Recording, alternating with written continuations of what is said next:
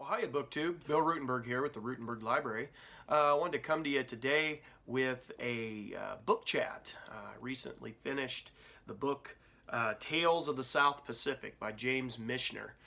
This book was a book that I actually started last year. I had originally finished, those that follow the channel might remember that I originally finished The Drifters, which is like a big, thick monster by James Michener. And I've got a ton of Michener books, but I have not read very many of them. And so I made the goal for myself that I was going to finish my Michener collection. Now, Michener's books, like I said, are big, thick things.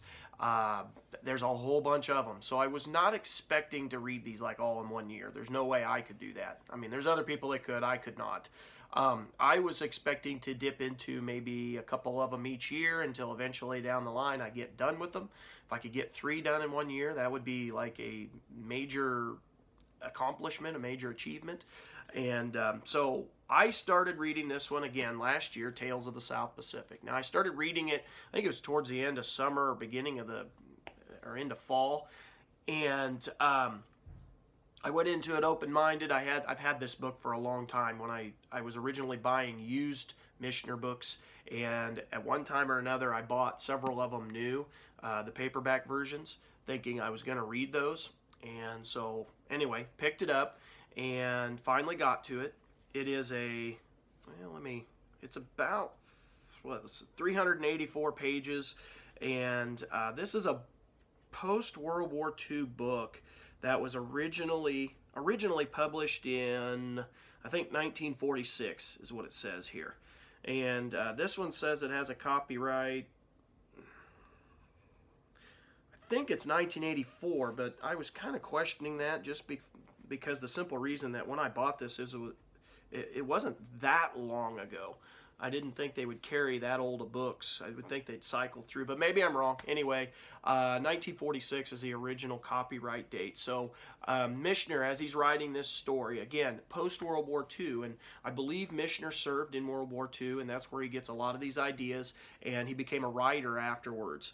And so he started putting together several different small stories. So through this whole book, you got one storyline that runs through the whole thing, or I don't even want to call it storyline. You got one string that runs through the whole thing, and there's a lot of characters on that string, and they're all connected in one way or another. And so each chapter is one of those characters' stories. And then as the book progresses, it shows that string connecting the entire group.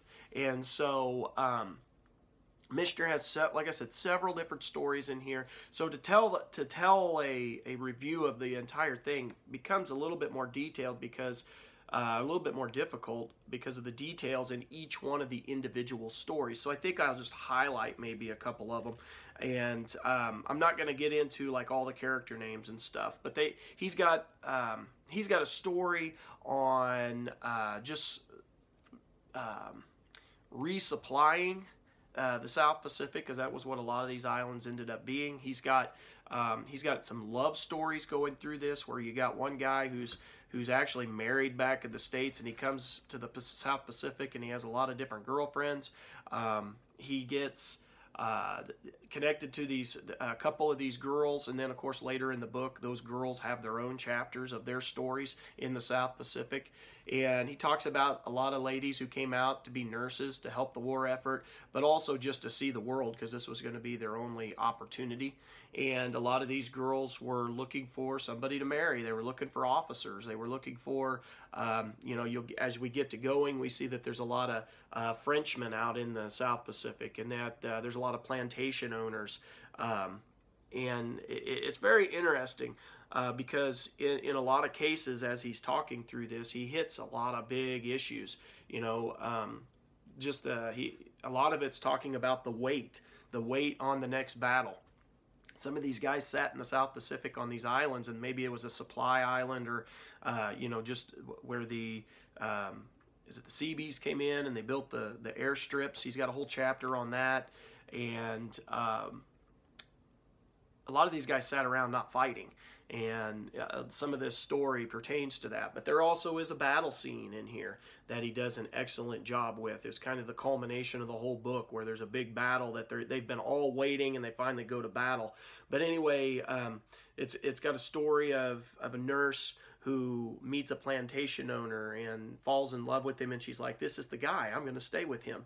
And in the process, as she asks around about him to learn more about him, because as we know, World War II marriages, a lot of them were very quick marriages.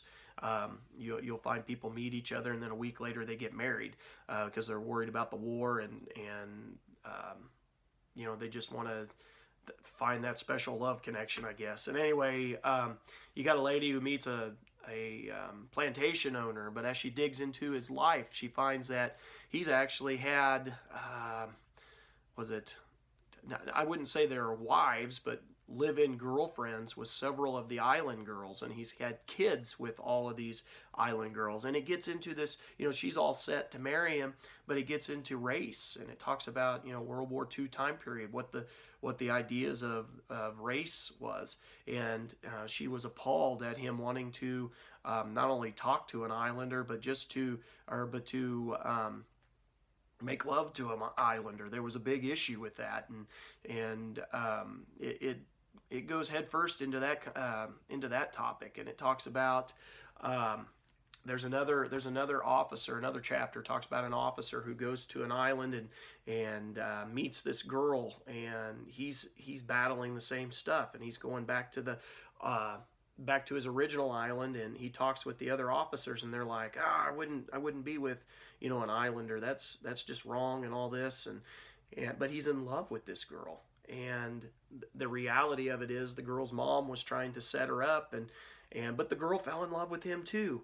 But he started realizing the almost impossibility of having this relationship, and she ends up getting married, to a plantation owner, because her mom was trying to set her up so that she would have a good life. And anyway, I'm kind of rambling here, but as I said, each chapter has a whole set of characters all to its own. There was a funny one about a officer who had to deal with the letters that were written back and forth, and of course those get censored. And one of the young people who's writing letters back and forth to his wife, the letters are kind of dirty, and the officer's blushing the whole time he's reading this, and he's like, oh my gosh, I can't believe they're writing this. And he has to bring this young guy in and say, do you realize this isn't right? And they start talking about the censorship issues and all of this. And so it gives you a good idea of the cultural aspect of the time period. And I thought that was kind of neat.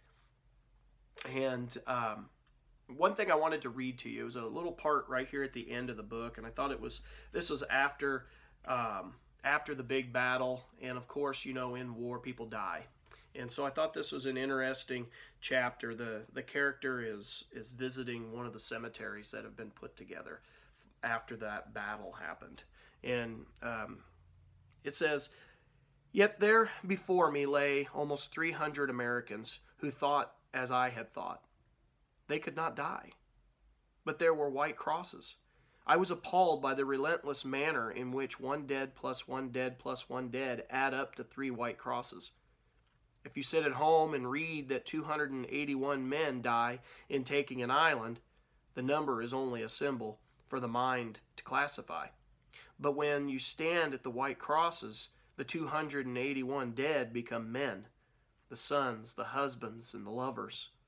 And so it just, goes on to talk about the impact of war. And, throughout the war, the chapter on the battle, he really gets into some of the senseless loss of life, and how some of the officers said, well, we're going to lose them. We know we are, but we have to have that. So, they send men into battle knowing they're going to have huge losses.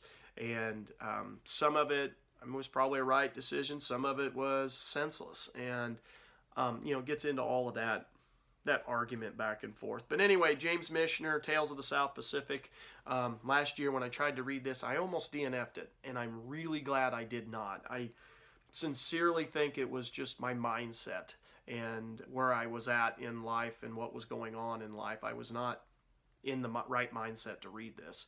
But I came back, and I'm really glad I did, because it turned out to be a very, very good book. And I'm going to rate this book a 4 out of 5 stars. I enjoyed it. I would recommend reading this and getting started on James Michener if you haven't. And if you're going to ask me what Michener I'm reading next, I have no clue. I have not fully answered that myself. I've got a couple books I got to get through before I try to find my next Michener. So I leave that to another video. So anyway, BookTube, thank you for watching, and happy reading.